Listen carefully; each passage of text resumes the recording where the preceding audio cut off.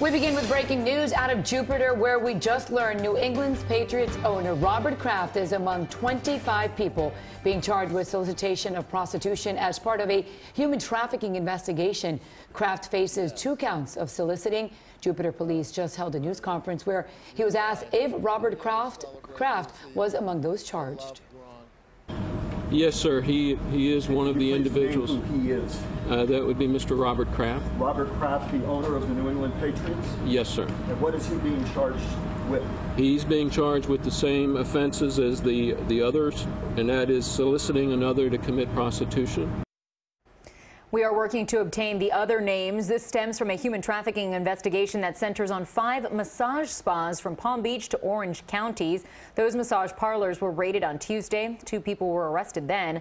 Again, police today say 25 people are being charged with soliciting prostitution, among them New England Patriots owner Robert Kraft.